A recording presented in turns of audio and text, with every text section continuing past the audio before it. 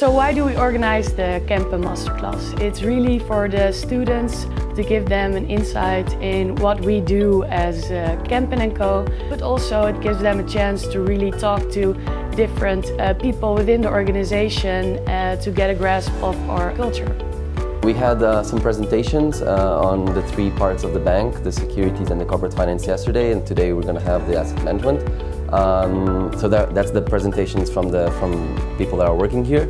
Also, we went to a distillery which had its IPO was done here with Kempen. So that was really interesting because we got to see the actual things that Kempen is doing outside of the office.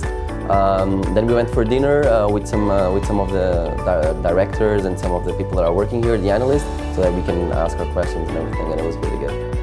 At the masterclass I learned how the securities department worked, but also for me it was very important to meet other people. That's why I applied also for this masterclass.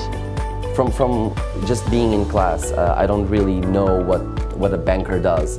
So this is exactly why this is also really good, because you get to ask questions about what you actually do on a day-to-day basis. I've never been in a deal room, and I was given the opportunity to go to the deal room.